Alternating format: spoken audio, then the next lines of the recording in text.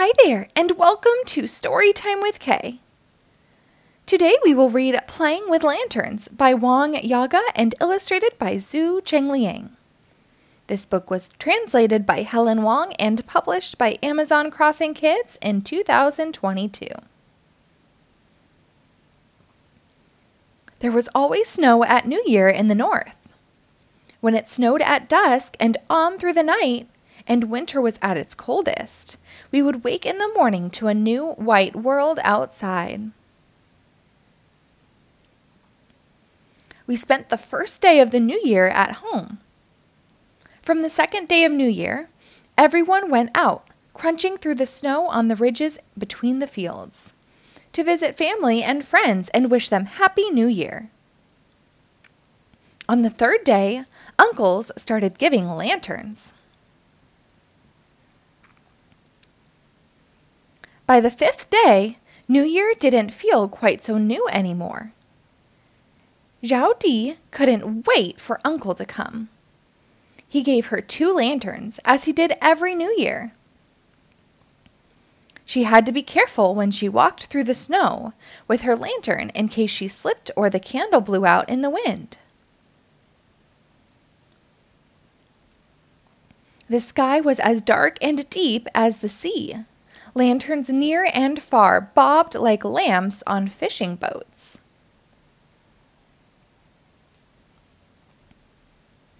Xiao Di, come and join us. Xiao Di and her friends showed one another their lanterns.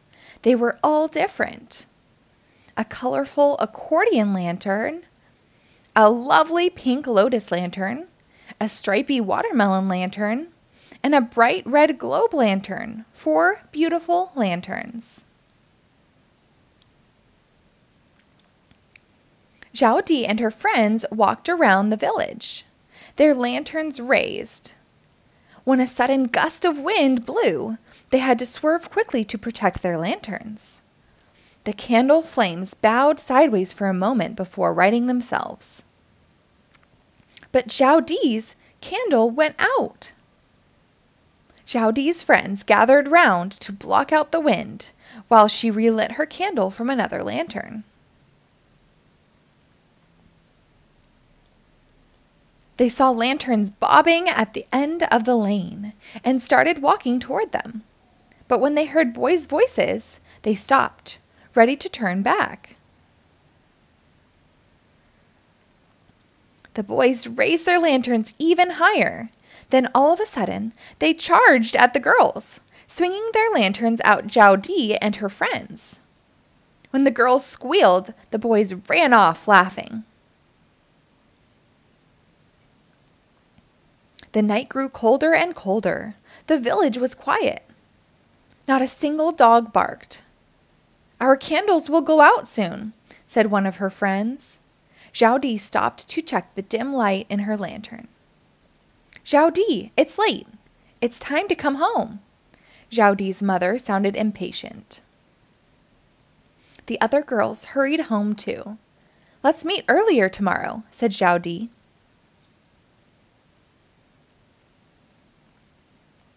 In no time at all, it was the 15th day. Xiao Di woke to the sound of fireworks cracking and popping. But the fireworks weren't as loud and exciting as those on New Year's Day. They sounded sad, as though saying, "The New Year celebrations are over." All day long, no matter what she was doing, Xiao Di felt empty inside. It was the last evening for lanterns. At sundown, Xiao Di lit her lantern and went outside. Lanterns and laughter floated down the dark lanes of the village.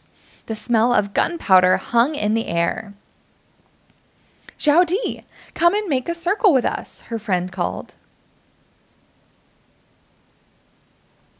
The girls put their lanterns together and ran around in a circle, singing, "Glow, lanterns, glow, or to bed we must go."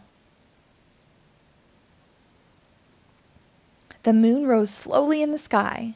Xiao Di and her friends grew tired of running around in a circle. They put their lanterns down in the middle. "Smash the lanterns! Smash the lanterns!" someone shouted nearby. At the far end of the lane, lanterns were being swung and smashed together.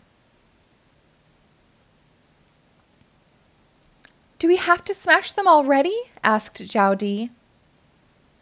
But she knew that the candles would go out soon, and they had to smash the lanterns before that happened, or it would bring bad luck.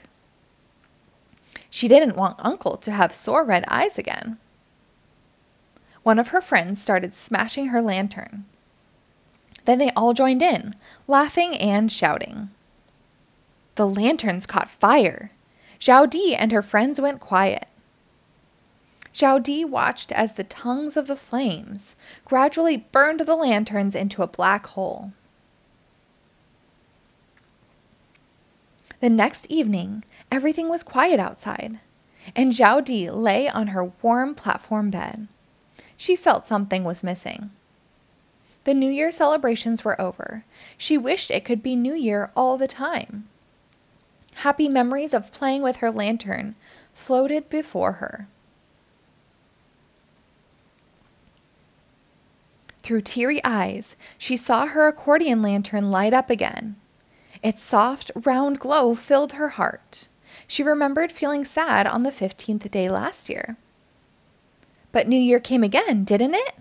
And there will be another New Year next year, she told herself. A smile curled from the corner of her mouth, and, thinking about the glowing lantern, she drifted off to sleep. The end. Thank you for reading along. Be sure to rate and follow my page for new episodes posted daily.